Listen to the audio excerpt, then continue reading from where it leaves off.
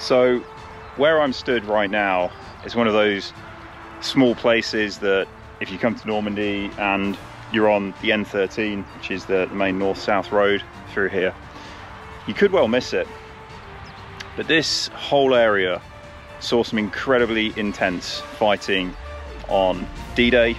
and D+1, and its story is still relatively untold. This is the story of La Barquette Lock's, the 501st Parachute Infantry Regiment, and their actions around here on D-Day.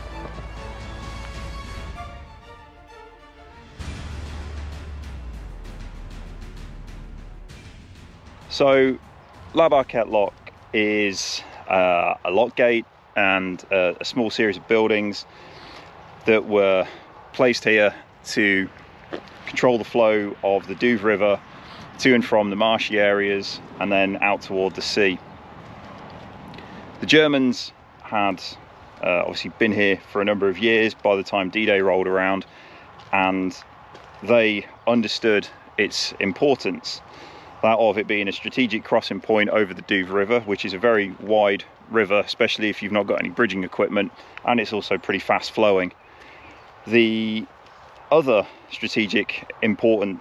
point about the locks itself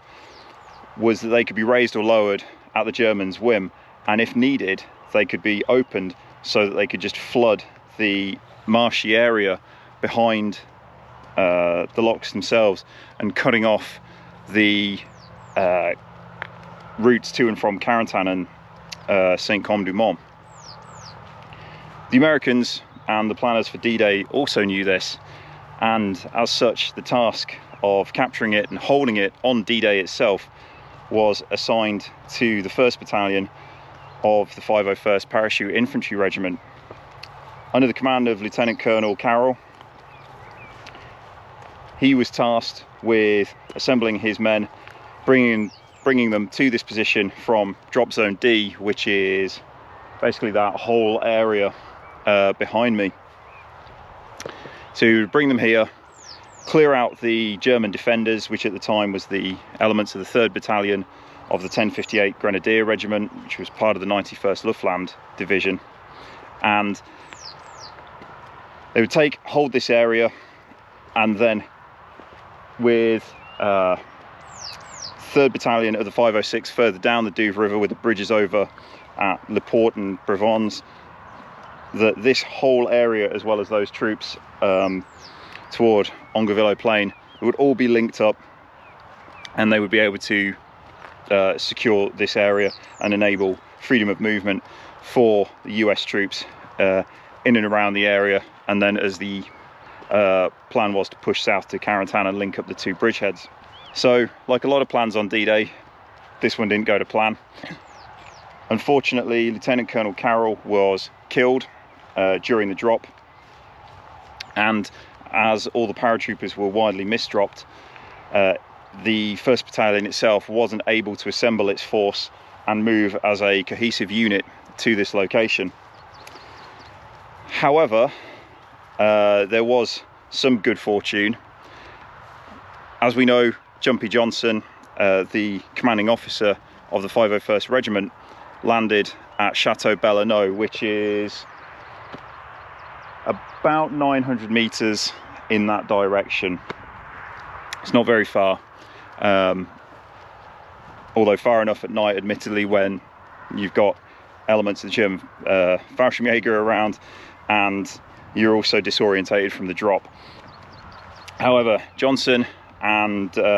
another notable individual, Lieutenant Farrell, who was a forward observer with the US Navy, who had dropped in with the 501st, they managed to assemble a force of approximately 150 men,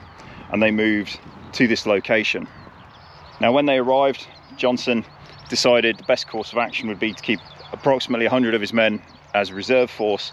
while he would send 50 of his men forward to take the lock itself, take the buildings, and clear out any German positions on the south side of the bank. The members of the 1058 Regiment that were billeted here didn't put up much resistance, although there was some exchange of fire, but it was pretty light. So with the German positions cleared out on the south side, Johnson then set about digging in his men and starting to defend this area. As the day developed, they started to come under withering fire from German artillery, from mortars, and from small arms fire as well. And thanks to Lieutenant Farrell being able to recover his radio after the jump, which was fairly miraculous in itself given the amount of equipment that was lost with the troops that jumped, he was able to call in the USS Quincy and bring to bear its 8-inch guns upon the suspected German firing points. He was so effective in this that he was actually able to not completely silence the Germans, but to greatly lessen the effect of their fire during that time. So as the situation developed here on the 6th and 7th of June, Johnson was in desperate need of support and believed that the strategic importance of the locks here at La Barquette far outweighed that of securing the ground around Saint-Côme-du-Mont. So with that in mind, he put a radio call through to Ballard, who was fighting up around Ongueville-aux-Plaines and Le Bas-Adville and that area, and obviously his troops were heavily engaged at the Ferme de Launay, as we've seen in a previous episode. And at the time when Ballard got the call, he basically said to Johnson, no, I can't, the force, we're too heavily engaged, the force between us, the enemy forces is just far too great, and I can't move my troops to your location. It was a real shame, because that did lead to a deepening resentment between the two, because Johnson felt that Ballard had let him down, which clearly wasn't the case, but in the heat of the moment it must have been incredibly difficult to understand why one of your battalion commanders wouldn't follow your order and to bring more men to what is clearly one of the more strategically important locations. So following on from the fighting at La Barquette, June the 7th would see a day where the 6th Fallschirmjäger would really be tested and ultimately see a great number of their force reduced. So if you want to stick around for that, that's in the next video.